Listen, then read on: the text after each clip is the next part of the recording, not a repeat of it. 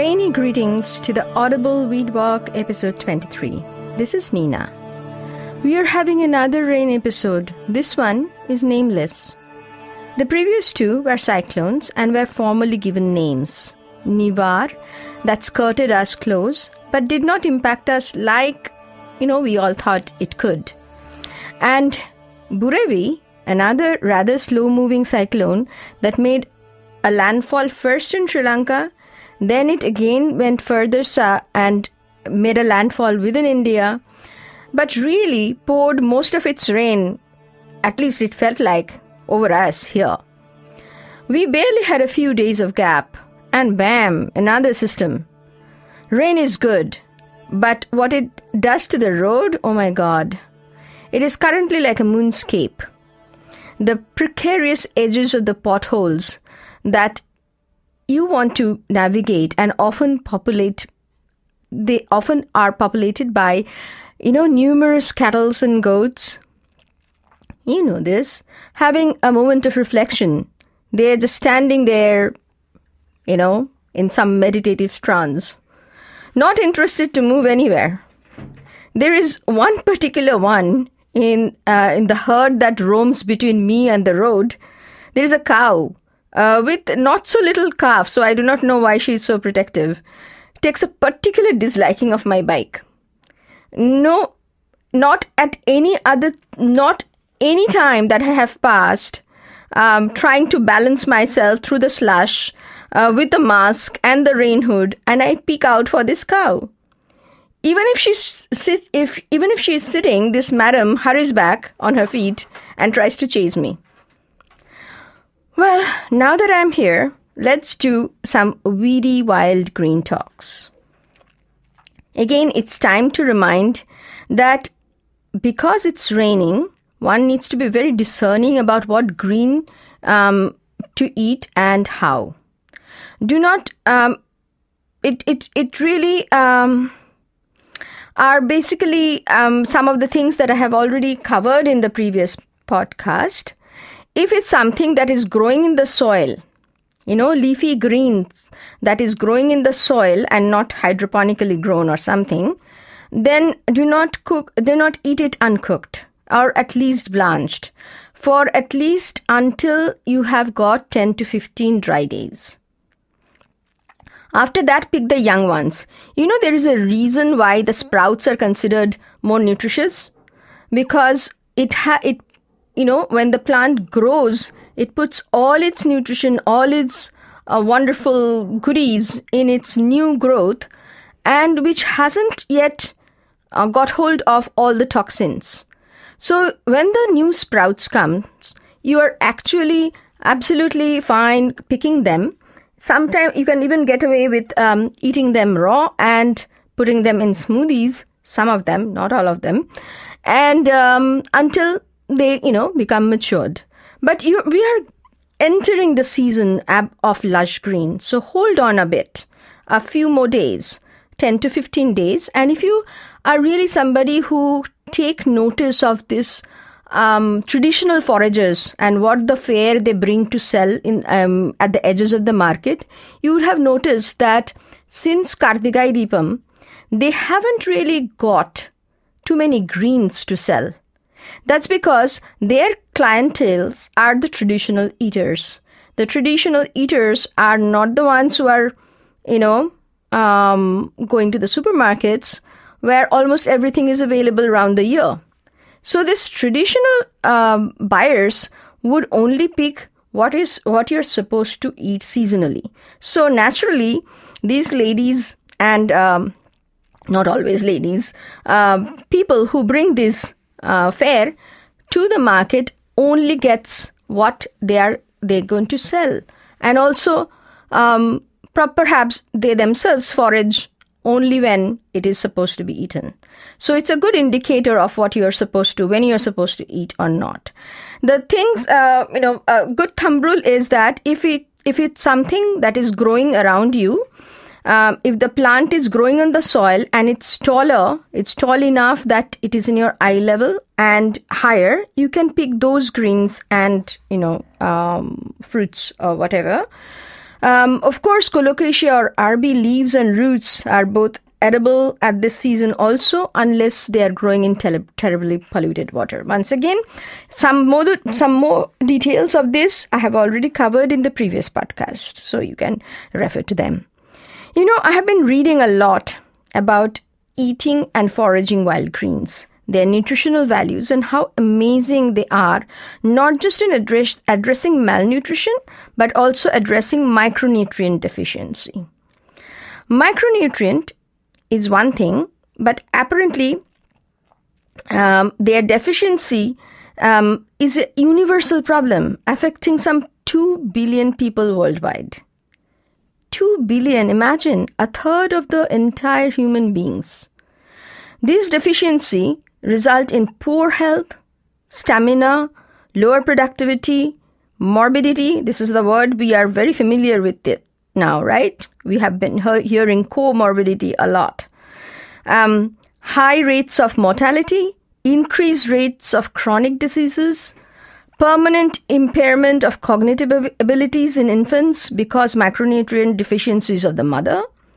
Compared to conventional cultivated species, wild vegetables are hardy, requires less care, and are a rich source of these micronutrients.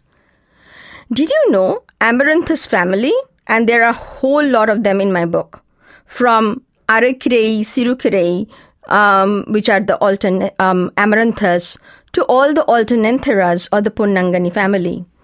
The coxcomb or the Celosia has the micronutrients, that are more bioavailable. Bioavailable means you can have a lot of micronutrients, but it is such that if we eat them, they are not necessarily something that our body can assimilate. It just passes through the body. The bioavailable ones are the ones the body can take. So these amaranthus have bioavailable iron than most supplements that you can think of, including even spirulina. Isn't that wow? I was really amazed with this information. They grow on their own wherever they can. A variety called Kupaikiri is actually means the one that grows in the dump. It is converting our dumps to the sources of health and nutrition and micronutrients. Power to all the wild greens. It is inspiring, isn't it? Gift is something one has to learn, not only to give, but also to receive. We clearly need to realign ourselves to our tradition, which is being aware of what is growing around in different seasons, knowing how to use the wild weedy greens that are here and now, and re-establishing our relation with the nature. Wild greens, therefore, could make an important contribution to combating micronutrient malnutrition as well as providing food security. Their promotion and integration into human diets could assist in their protracted use and consequent conservation. However, the chemical, nutritional, and toxicological properties of especially local wild vegetables, the bioavailability of macronutrients present in these, and their modification by various processes and techniques are still something that needs to be established and documented. We gave the example of the iron. Before we can go full throttle, a lot of research needs to be done. So, it is established, however, that from whatever we know, that uncultivated wild greens, we in our imprecise communication call weeds, are the ultimate opportunistic sustainable plant. But then, how early do we start? Not just eating them, but picking them. I don't mean how early or young the plant is. How young should the person be in order to forage? I've been pondering on that since I am planning a training program for our children, the change makers of the future, via their teachers, educators, and parents, to bring about this value-based shift. It seems we can aim to reach out to children who are, between 11 to 14 years old, a little older, I would say. They have environmental education that as a topic in their schools that can be used to impart such knowledge from grade 6 to grade 8, I have been told. After 8, they have no time for anything but board exams. Sad, but that's the reality. But I have been reading tales and memories of people who said they used to gather edible wild greens as kids while returning from school. Depending on their family, for some, this meant dinner or lunch. This was common all across the subcontinent, and I'm sure it exists somewhere in some remote areas still. For most part, we have lost it. Where the children who gathered food on their way back home were also around 11 to 14 years old or older, I wondered. But I have been seeing in my travels and through my work in remote areas that much younger kids accompany foraging efforts. Sometimes, as part of their games, they gather up and pick especially yummy fruits, which typically has very big pits, which adults are not interested at all. But kids love them. We have several in this area like that. A wild variety of ziziphus or bear, and really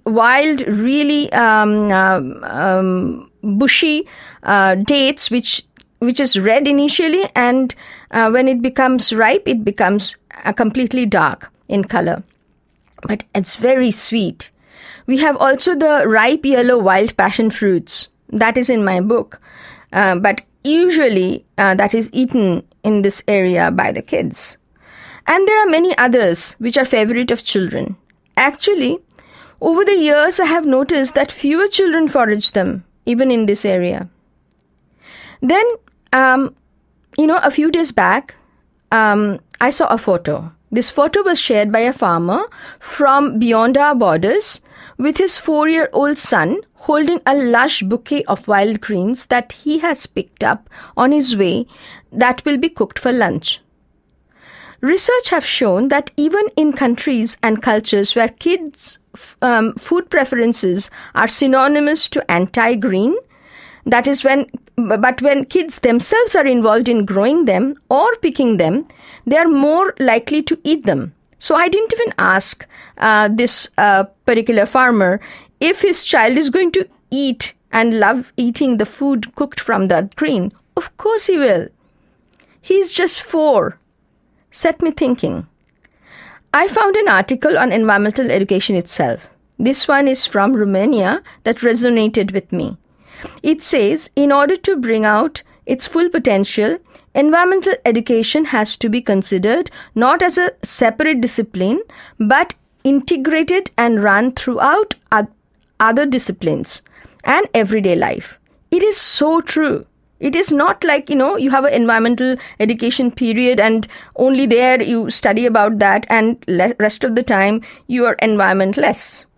That doesn't happen. We want to integrate it with history, with art, with drama, with growing food, with everything. A better and ideally direct communication of environmental knowledge between the scientific community and educational practitioner is the key importance in preventing misinformation and development of misconceptions. It's also true. And the third point is the environmental knowledge contributes to the formation of sound ecological thinking and moral judgment, hopefully also leading to change in behavior and formation of environmentally committed communities. This made me search for communities and culture where children still forage and forage young.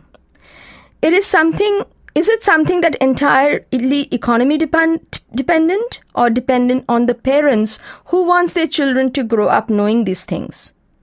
Is it a lack of parental care where the children are basically growing up on their own, are alone part of the day for whatever reason?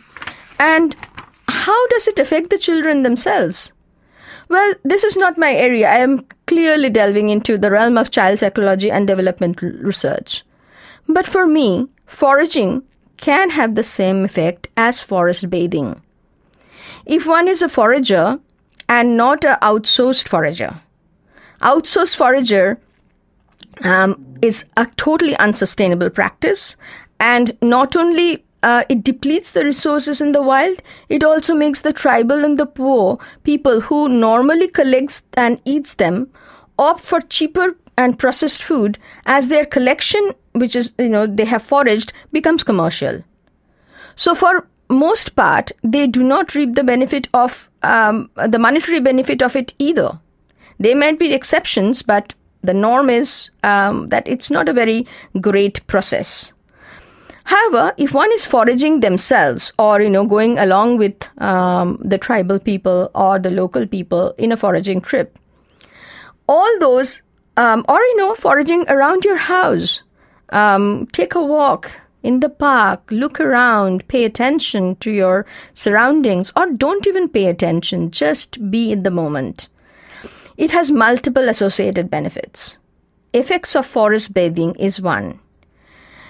Shinrin-yoku, or the forest bathing, is a Japanese tradition now becoming popular elsewhere too. Whether you call it a fitness trend or a mindfulness practice, or it is actually a bit of both. But what exactly is it? It's the term that emerged in Japan in around 1980s as a physiological and psychological exercise called Shinrin-yoku, which literally means forest bathing. The purpose was twofold: to de-stress and rejuvenate, and the other one is to reconnect with nature. And perhaps one of the ancillary benefit is that once reconnected, the people will be more active in their conservation. Hold that thought. Next week, we will continue to ponder more on the topic of foraging by children. Stay well and stay safe.